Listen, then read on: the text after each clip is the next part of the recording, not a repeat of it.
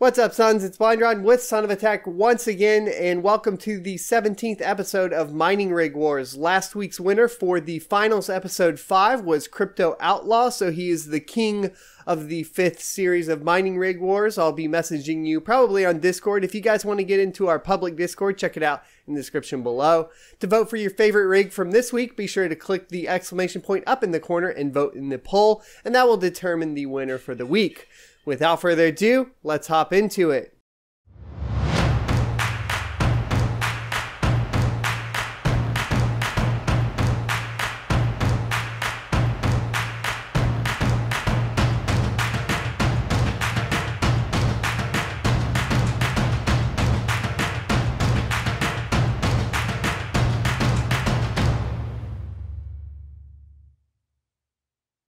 Welcome back. So starting things off, we have Rig A named Saturn by John, who is also known as the PCWarlock on YouTube. He's rocking the Asus Sabertooth Z170 S motherboard with the i7 6700K. That's a lot of proc for a mining rig.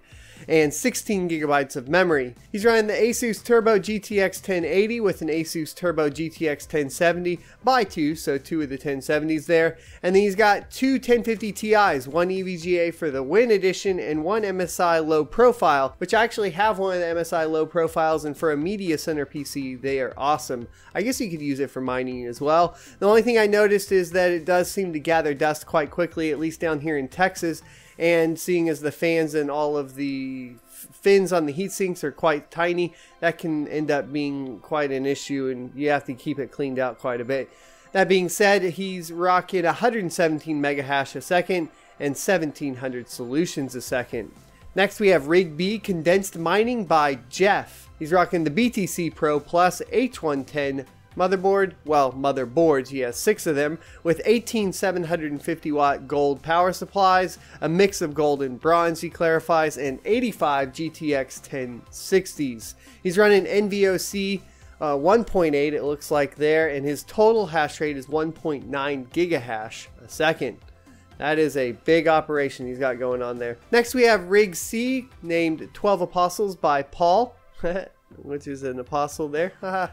Funny. He's rocking the Biostar BTC 250 Pro with 12 Nvidia GTX 1060s, the 6GB models. He has 32 gigabytes of DDR4 and a gold power supply, 1600 watt, with 160 gigabyte Samsung SSD, all in a 12U rack. He's rocking 270 megahash a second.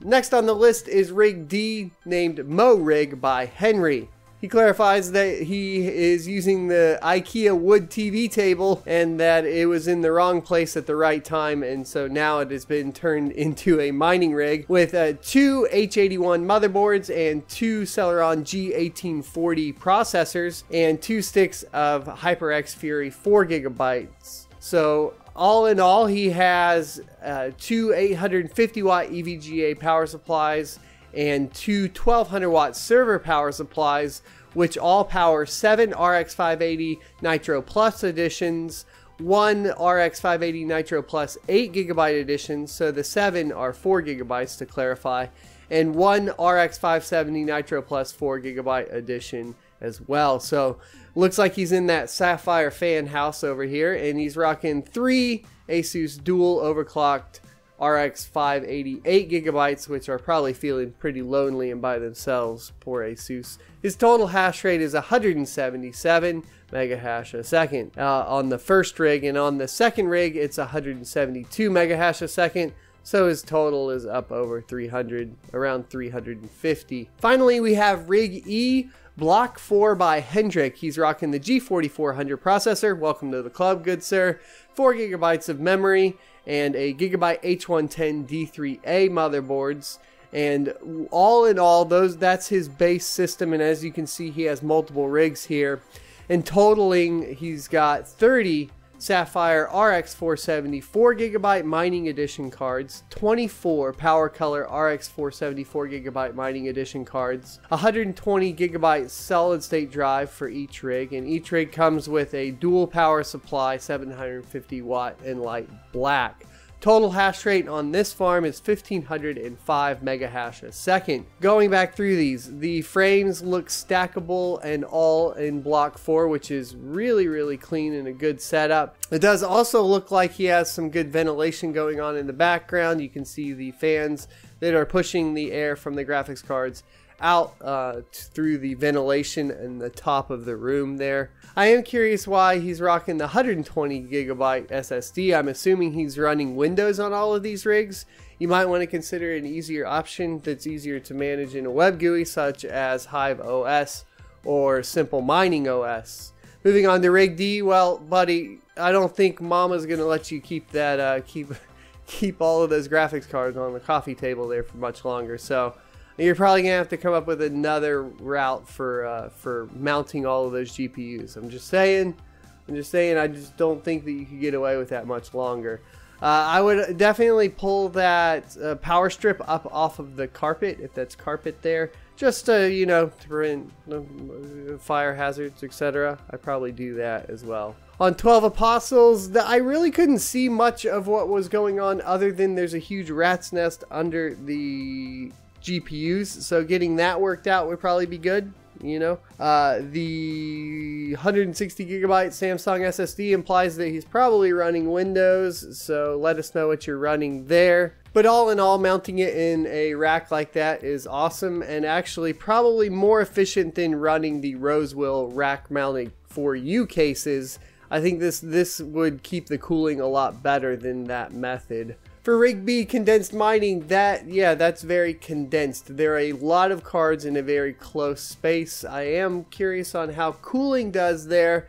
I'm sure you've got it all worked out. It is impressive that you're able to stick like essentially 85 GPUs all in that one shelving unit. That's pretty impressive to say the least.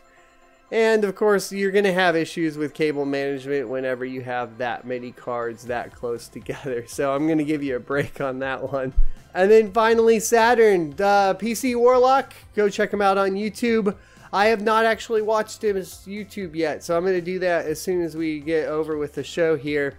I'm assuming that this is primarily a gaming rig that he mines with when he's not gaming. So the only suggestion I would have here is to go ahead and keep your 1080 in this rig, and then take the rest of the cards, go buy yourself a cheap Pentium, a cheap motherboard, and 4 gigs of RAM, which actually, yeah, RAM's getting a little rough right now, but and go ahead and move that to where you can have a 24/7 operation going on that, and then still have your gaming rig that you can then also, if you want, dual boot in something like SMOS or Hive OS when you're not at home, to go ahead and mine. That would be my suggestion, just because I've already gone through this whole headache of starting off with mining on my gaming PC and adding cards into that and then moving. And once I was able to just kind of consolidate everything that I wanted to mine with into one rig, and then I used an easy to use operating system like Hive OS or SMOS and get that running and just running 24/7, I noticed it was a lot easier to just keep crypto coming into all of my wallets. So just a suggestion there. That's going to wrap it up for the week. Be sure that you don't forget to vote up here in the corner by clicking the exclamation point. I thank you all for watching. Don't forget to go purchase a t-shirt or just, you know, support the channel by sharing out the videos. As always, I will see you next Tuesday.